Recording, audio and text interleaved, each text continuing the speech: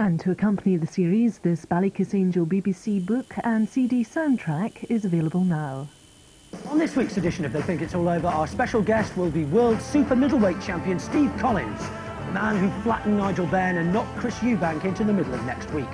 Attempting to make jokes at his expense will be Lee Hurst and Rory McGrath. Let's hope he doesn't have a sense of humour. They Think It's All Over, tonight at 10 on BBC One.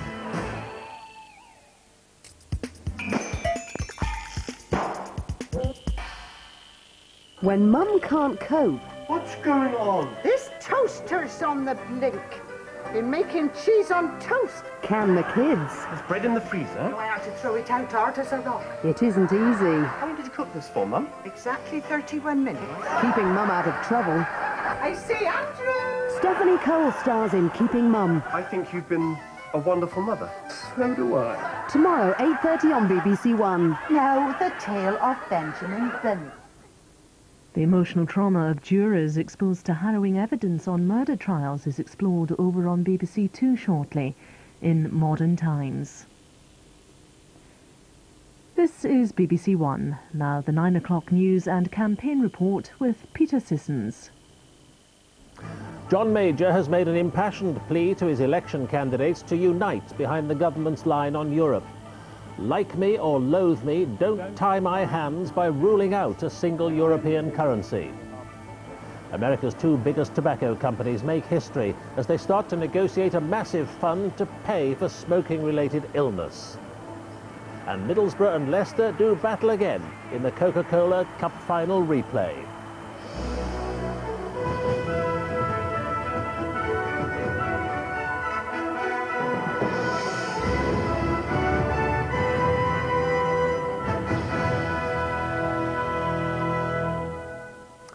Good evening. John Major today staked all his authority as Prime Minister and party leader in a dramatic attempt to stop the issue of a single European currency wrecking the Conservative election campaign.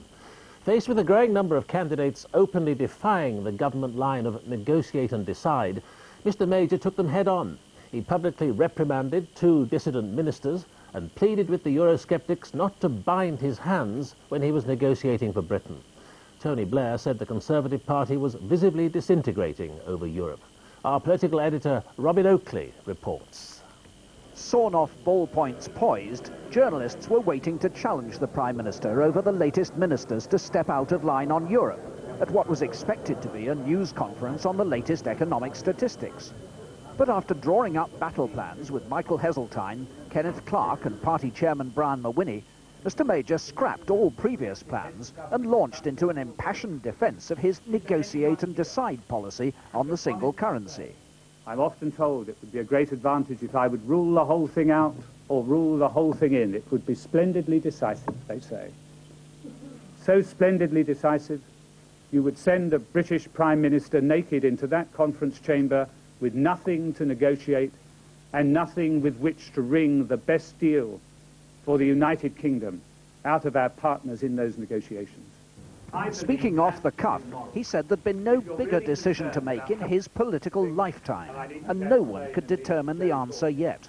Can anybody honestly put their hand on their heart and say that they know for certain what the outcome would be if we were to decide now precipitately, without the details at this moment, that never in any circumstances were we going to decide to enter a European currency?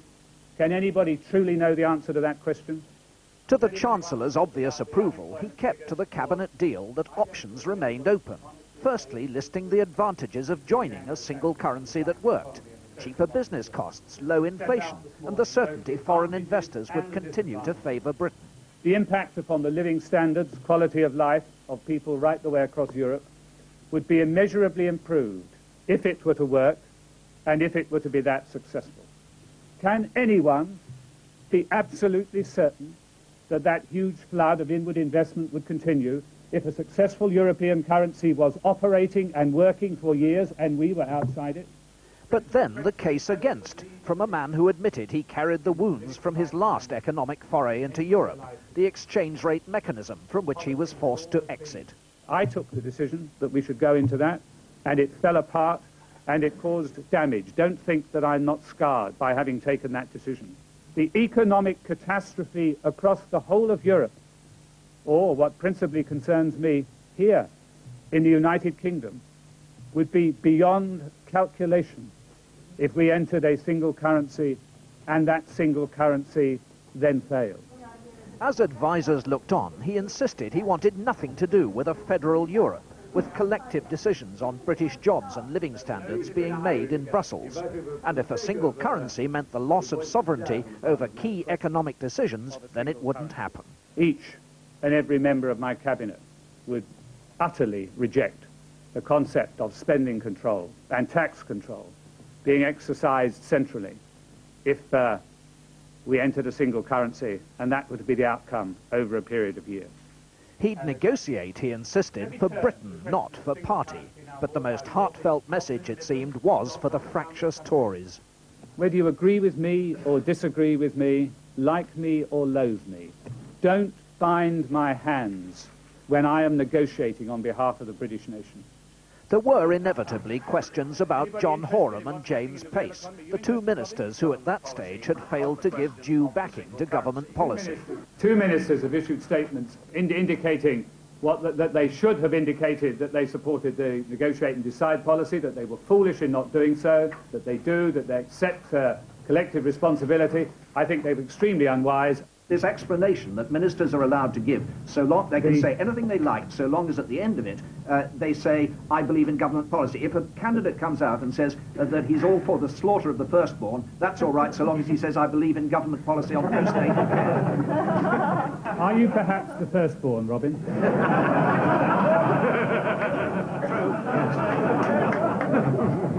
I mean, if you are, I'm prepared to give very serious consideration. But there was no answer. On their respective campaign trails, Paddy Ashdown and Tony Blair lost no time in condemning what they called weak leadership of a hopelessly divided party. Yeah, I think the government is falling apart before our eyes. It's not a surprise to me. I predicted 2 years ago this is the issue that would divide the Conservative Party from top to bottom.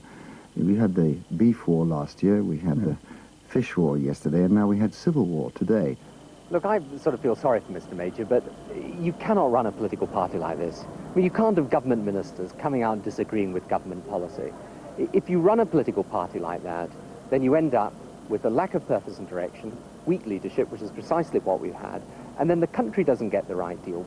There was no early evidence that Mr. Major's gamble was paying off, with another junior minister showing his Eurosceptic colours. One of your election leaflets says, you oppose any further transfers of powers from Britain to Europe. That must rule out a single currency. That's what my literature says, and I stand by it. But in a small consolation for Mr. Major, a second Labour rebel on the single currency emerged in the shape of former Treasury Minister Denzil Davis. Well, I'm saying that in the lifetime of the next Parliament, that a Labour government, and I believe there will be one fairly soon, should not sign up to the single currency. Mr. Major gambled again tonight. He dropped the planned Tory election broadcast to make an unscripted personal appeal to the nation on Europe. He's shown his fighting spirit. The question is how his party will respond. Robin Oakley, BBC News, Westminster. Tony Blair has set out what he calls the 7 pillars of a decent society, where success would be offered to everyone, not just a charmed circle. He said they included a world-class education system and a health service for all. And he warned voters of an American-style underclass developing in Britain if the Conservatives were re-elected. Our political correspondent Jeremy Vine reports. Despite the beams, in the Blair camp there was some frustration today. The Conservatives may be finding themselves outnumbered by problems with Europe, but Labour aides are now worrying their own message is not getting across as a result. It's such a turning point. You now feel confident of being Prime Minister on May the 1st? Look, I always say you should never take things for granted. The Conservatives may be falling apart, but we've got to carry on as a Labour Party, showing how we can make this country better. That's what today's wide-ranging speech was about. The title, 7 Pillars of a Decent Society. I believe we cannot confront and overcome the problems of health or schools or action on unemployment or security in old age, as well as new problems like environmental degradation, unless we face these challenges together. This is the case for collective action. Britain cannot be one nation unless it is prepared to act as one nation. The concept of one nation has two owners now. It started with left-leaning Conservatives. The pillars Mr. Blair told his audience about ranged from security in retirement to effective anti-crime measures. Too often cases are dropped or delayed or downgraded to lesser offences. We have plans to streamline the process of prosecution. Training is a pillar too. That's why we've said for young people that all employment should involve day release into education or training as part of our Training 2000 programme. And the whole package, Mr. Blair stressed, was not just pick and mix. It's not just because these are policies we put before the British people like some sort of menu. They are policies born of an inner set of beliefs and convictions and principles. We're not just individuals stranded in isolation from one another, but we are members of a society and community, and proud of the fact. Meaningless junk, one Tory spokesman indelicately called the speech. But later, as Mr. Blair saw a community workshop in Cardiff, his aides were saying it was one of the most important he'd ever made. And the pillars should be at the heart of the election. But different parties have hearts in different places, and with yet more twists in the Tory story on Europe today, Mr. Blair's aides are finding that getting his message across cleanly in what is now a very noisy election battlefield is proving much harder than they first thought. Jeremy Vine, BBC News, Cardiff. And that's the news from the campaign trail for the moment. There'll be more later in the programme. But now, the rest of the day's news. Unemployment is at its lowest level for more than 6 years. The number of people out of work and receiving benefit now stands at just over 1.7 million, a fall of 41,000 last month. But while demand for skilled workers has increased, youth unemployment remains high. Our economics correspondent Ed Crooks reports. The development at Churchill Square in Brighton is employing 500 people now while it's under construction, and will employ 500 more in the shops being built here. In the south of England in particular, demand for skilled staff is getting to the point where it's starting to cause problems. We're already seeing an increase in salaries and bonuses paid to people who are highly skilled or people who have specific skills. That's likely to continue, and I think could lead to an inflationary trend as companies put up their prices to compensate. But in some parts of the labour market, it's still jobs that are in short supply, not people to fill them. For 16 to 24-year-olds, unemployment is more than 14%, and a fifth of households has no one in work. 1 child in 5 is growing up in a household with no work. They're getting no notion of a work culture at all. And the present boom in jobs is not getting through to those sorts of households. That's the genuine dark spot in the otherwise bright picture, not the largely fruitless row over whether the figures can be trusted. The headline figure that's usually quoted, the number of people out of work and claiming benefits, has been widely criticised. But there is an alternative measure. The Labour Force survey is compiled by asking a representative sample of people whether they've got a job or not, and whether they're looking for work. The two measures don't quite agree. Since 1995, the claimant count has fallen by 600,000 to below 1.75 million. The Labour Force survey, an internationally agreed measure, shows less of a decline. But the trend is still clearly downwards. Today, the Prime Minister and Lady Thatcher met on Teesside, where 10 years ago she launched her campaign to revive the industrial wasteland. Mr Major has now got unemployment back below the level he inherited from her in 1990. The next task for him or his successor will be to bring the recovery to the places it's not yet reached. Ed Crooks, BBC News. Israel's Prime Minister Benjamin Netanyahu is facing a major political crisis after police recommended he should face charges of fraud and breach of trust. It's been claimed that Mr Netanyahu, who was today meeting the American peace envoy Dennis Ross, appointed an Attorney General not on merit, but to protect the career of a key political ally facing fraud charges. Joining me now from Israel is our Middle East correspondent Jeremy Bowen. Jeremy, his office, Mr Netanyahu's office, say he'll come out of this completely clean. Is their confidence justified? Well, the police are going to be publishing probably tomorrow full details of the allegations against him. His office says the allegations are baseless. They say that there are important holes in the police case. A desk for her nightly election roundup. Evening, Peter. The unions have kept their profile so low in this campaign that there have been rumours they've taken a vow of silence. Not so, according to Labour, and to Bill Morris of the Transport and General Workers, who's been campaigning in Labour marginals in the west of England. And as a Jamaican, I said, yeah. There was genuine warmth for Bill Morris on the streets of Bristol today. Something of a contrast with the way union leaders have been kept at arm's length by Labour's campaign managers. The leader of Britain's second biggest union visited a youth training and enterprise centre, talked of Labour's plans to get 250,000 young people off benefits and into work, and denied he was uncomfortable with Labour's strategy, which seems more geared towards wooing businessmen and Middle England than defending union rights. I feel no discomfort at all, because I've just indicated hope for 250,000 people. My organisation represents a lot of those people, although they're out of work.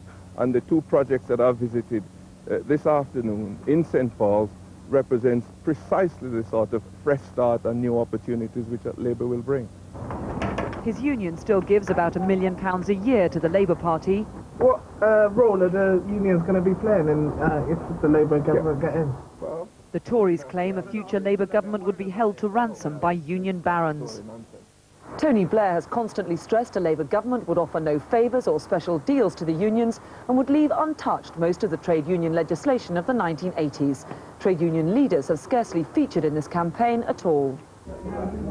And there's no doubt Mr Blair's team are happy that the leader of the largest union still affiliated to the Labour Party has kept his contribution to the campaign decidedly low-key. Carol Walker, BBC News, Bristol. The Prime Minister's high-flying campaign tour apparently flew a trifle too high last week. Scotland Yard is investigating allegations that one of the journalists following Mr Major took drugs while travelling aboard the Prime Minister's plane, seen here last week. Tory Central Office said tonight that certain allegations had been made to them and passed on to the police. Tonight, the Observer journalist Will Self was fired by the newspaper after failing to deny what the paper called serious allegations. Martin Bell's been nominated as an independent candidate for Tatton after dropping the phrase anti-corruption from his papers. Mr Bell was threatened with a legal challenge from the Conservative Neil Hamilton, who also claimed Mr Bell wasn't fully independent. The great ambition of every campaign manager is to set the day's agenda. But to their frustration, in this election, the agenda's mainly been set by factors well outside their control. Today, the Liberal Democrats leader went to even greater lengths than usual. Such is the pace of campaigning. Paddy Ashdown may have been forgiven at 5 o'clock this morning for thinking he'd woken up in yesterday's photo opportunity. Trying to keep the debate about fish quotas going started a day which seldom moved far from the issue of Europe. As a fisherman there said, we've had quota hopping for 10 years and the government's done nothing about it. Only when it comes to an election issue do they want to see if they can do something about it for purely electoral purposes. Touring the news studios, Mr Ashdown was noting every twist and turn of the government's latest difficulties. But then came difficulties of his own. This from a caller who said he was a Liberal Democrat. Saying that a Lib Dem vote is a wasted vote. Do you like what we say, Steve? The only way you'll get it, my friend, is to vote for it. Then, in the most surreal moment so far, John Cleese appeared with Paddy Ashdown to ring people who joined the party after the comedian's recent television broadcast. And what was it about the broadcast that made you join? To be quite honest, nothing. The party says it likes to use humour. This was closer to farce. Mr Bryn did not. Bryn, this has to be an anagram. The Liberal Democrats are trying to do the unusual, well aware of voter boredom. The big focus on Europe today has been a free hit for Paddy Ashdown, but responding to the main parties has yet again swamped what the Liberal Democrats wanted to talk about. This morning, for example, was supposed to concentrate on the water companies. It is the problem always faced by third parties. This election is no different. Matthew Amroliwala, BBC News, at Liberal Democrat headquarters. Fitz, the Labour bulldog, has been condemned as a symbol of English imperialism by the Scottish National Party. The SNP, promoting its view that Labour's made a series of gaffes on Scotland recently, presented its alternative, a Scottie and 2 West Highland Whites. A Labour spokesman for Fitz said that Ailsa, Bunny and Cassie were his good friends and he never wanted to be separated from them.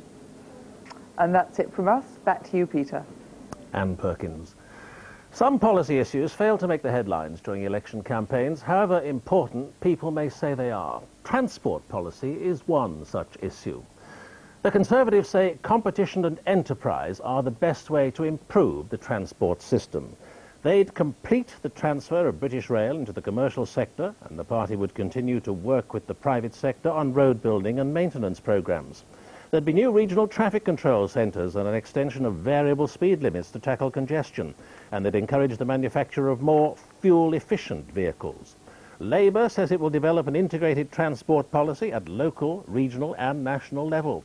It wants to encourage more passengers and freight onto rail, and while unhappy with rail privatisation, Labour says it will have to improve the situation as it finds it. It would establish a new rail authority to develop the railways. The party would review the roads programme, taking environmental impact into account, and it would continue to review car tax to promote low-emission vehicles. The Liberal Democrats say they'd invest in public transport by building partnerships with the private sector. They'd let councils introduce road pricing in busy towns to fund improvements in public transport. They'd aim to treble the freight and double the number of passengers on railways by 2010. And car tax would be cut to £10 on cars up to 1600cc to encourage more fuel-efficient cars, paid for by increasing petrol duty by 4p a litre. In Scotland, the Scottish National Party also wants an integrated transport system. It would take back the Scottish assets of Railtrack into public ownership and encourage the reopening of branch lines. In Wales, Plaid Cymru says the lack of a Welsh government has meant a haphazard transport system. It would improve rail services and would introduce road pricing in Cardiff, Swansea and Newport to reduce congestion. Our environment correspondent Richard Wilson has taken the road to Birmingham.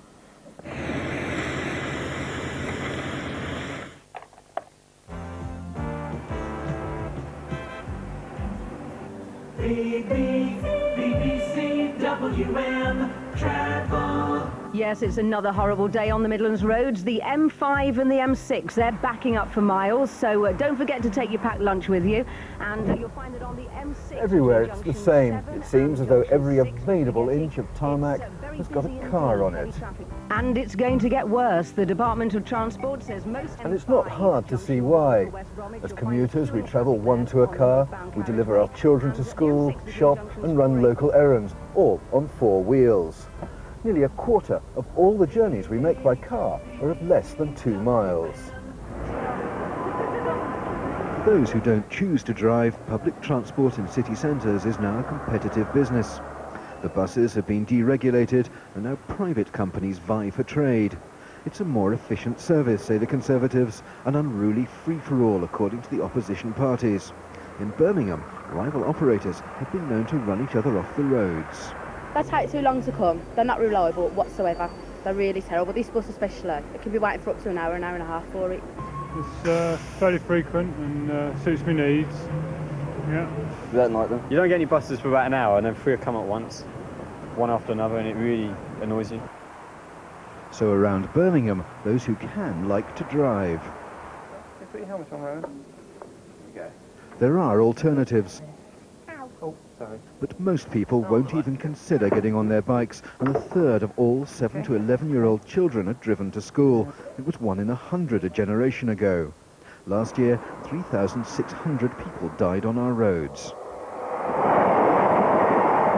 Typically, we each travel 600 miles a year by public transport and 6,500 by private car. Labour and the Liberal Democrats both want to invest in trains and buses, but Labour won't make commitments on raising taxes to finance any schemes. The Liberal Democrats would increase taxes on larger cars. The government predicts that car ownership will double in the next 15 years. Yet the road construction programme is shrinking while health concerns are growing, especially over asthma and lung disease. For 100 years, motoring organisations have championed the cause of road building. This is the RAC's Emergency Response Centre. Burgeoning membership has brought wealth, but the car is no longer the only concern. There's this opinion that people who drive cars are petrol heads. They're the anoraks behind the wheel and that they're only concerned with driving their car. Well, that is changing. opinion is changing, and what we need to remember is that motorists aren't only motorists. For part of the time they walk, they cycle, they have families, they have to go shopping.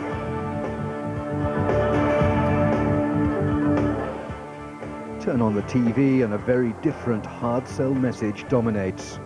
Advertising like this promotes a consumer dream that defies reality. Buy the car and the open road is all yours. The motor industry turns over £65 billion a year and employs 840,000 people. This is a business which none of the parties can risk damaging, although even here there are calls for transport reform. It might sound strange for a car manufacturer to be saying we should encourage people to use their cars differently and in actual fact to get out of their cars occasionally or not use them so much. I personally don't think we would sell any less cars.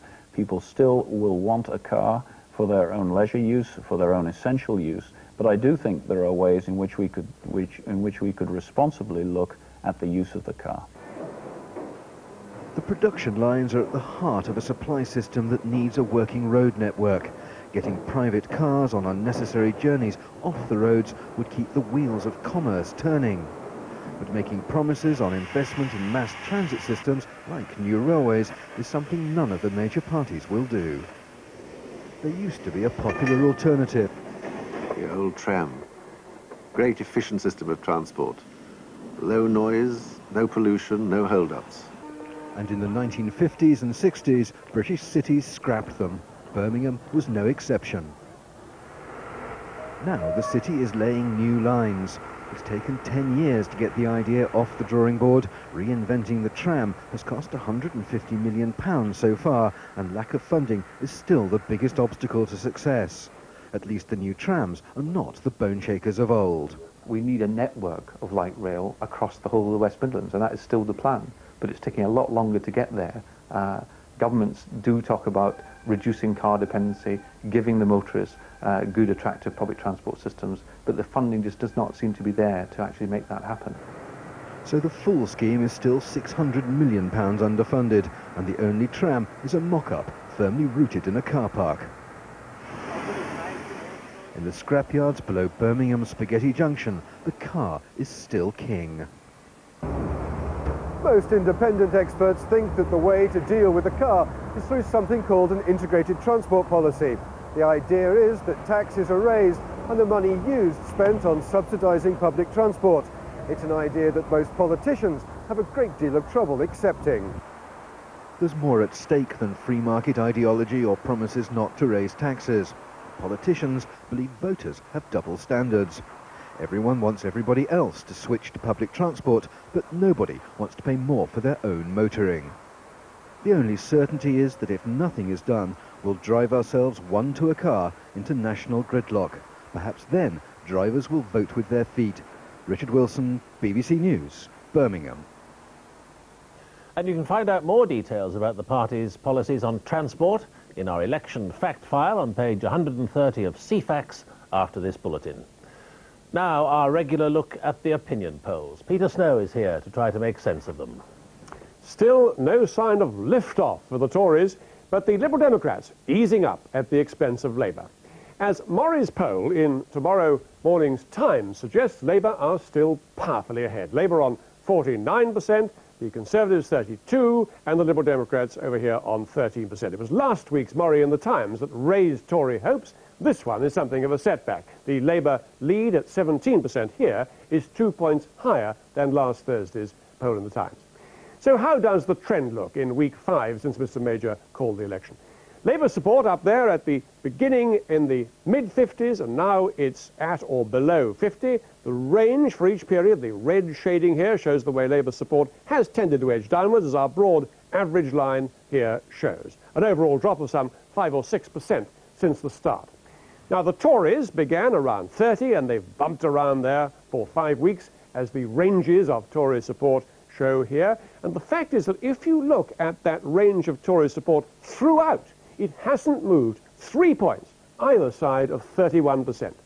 On average, their support simply appears to be stuck, and they have to be within reach of 40% on polling day if they're to have a chance of victory.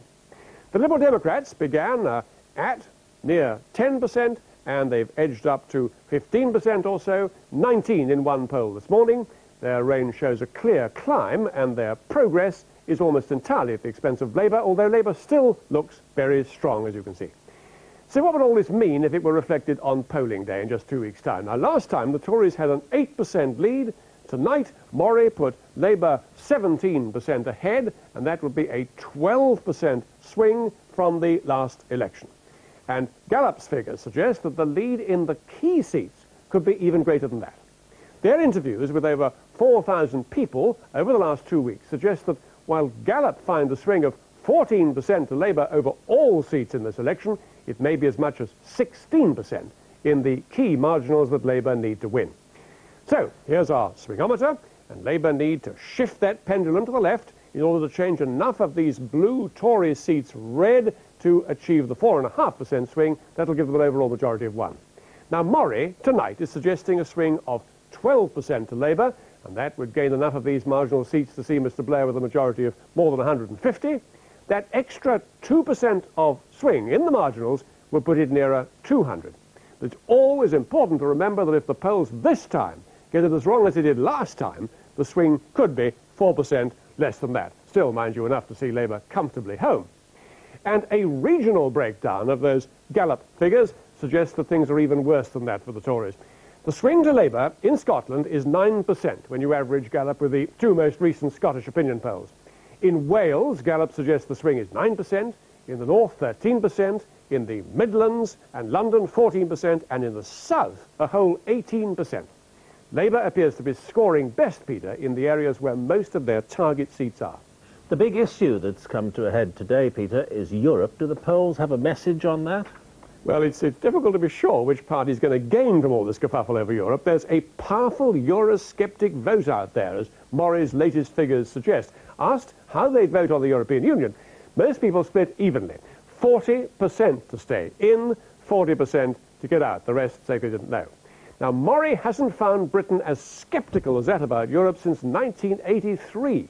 And when Murray asked people how they'd vote on Britain joining a single currency, 22% told them they'd be for it, and 58% said they would be against. But that's not quite the whole story. Most people still support the view, held by John Major and the Labour Party as well, that the door shouldn't be slammed shut just yet. 57% reckon that Britain should keep its options open and not decide yet. 33% only said we should now rule out joining in the first wave. We're going to have to wait a little longer to see just how Europe will affect party support. Today's row may make the Tories look more divided, but it may also enhance the party's appeal to that hardening seam of Euroscepticism. Overall, Peter, then, if the polls are anywhere near right, the pace of Tory recovery has to accelerate sharply if they're to have a chance of catching up. Peter Snow. And the main news from the campaign trail again, the Prime Minister has made a public appeal to Conservative candidates to unite behind the government's line on Europe. He urged them not to tie his hands in future negotiations in Europe by ruling out joining a single currency. I'm joined now by the BBC's political editor, Robin Oakley. It was an extraordinary day by any standards for John Major. Why did he do it?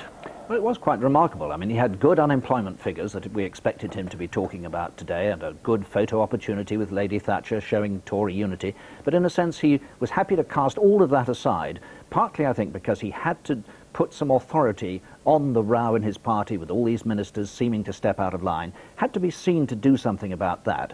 Also, I think the Prime Minister showed today that he has really got a very strong conviction that he's actually onto the right policy in terms of the single currency, that it really does make sense to keep options open.